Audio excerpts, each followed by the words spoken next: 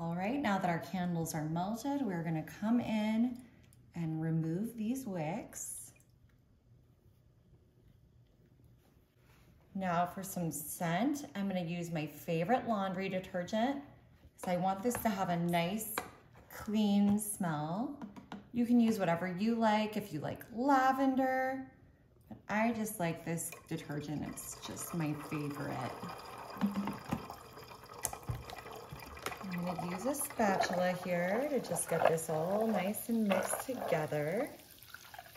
Look at that. Oh, it smells so good. It smells like fresh, clean laundry.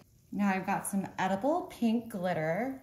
You could use regular glitter if you like, but this one feels a little safer to me, so I'm gonna use this.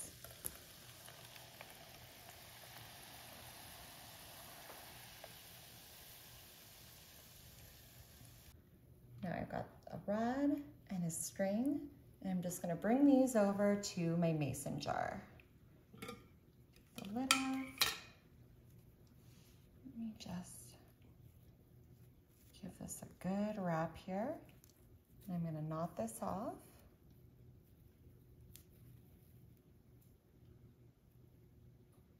And then I'm gonna drop that down inside. Now I got these fun spring flowers at Michael's. I'm just gonna cut a few of these off here.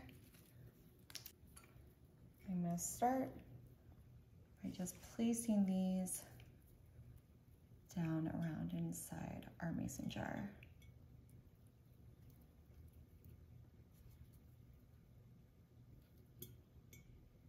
We'll just add in a little bit more color for it to be festive.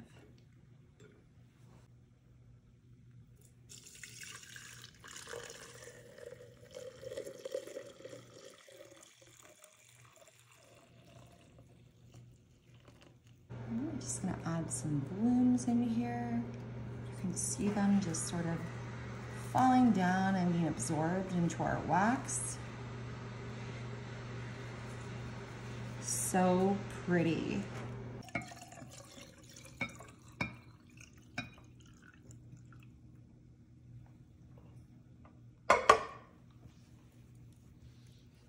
Okay, we're gonna let that set. All right, our beautiful candle is all hardened up.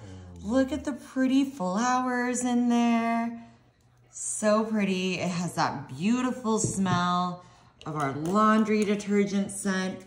I'm just gonna use my scissors here to cut my wick just like that. This is such a simple, great craft for spring, for Mother's Day. Look at that. A beautiful, easy, homemade gift.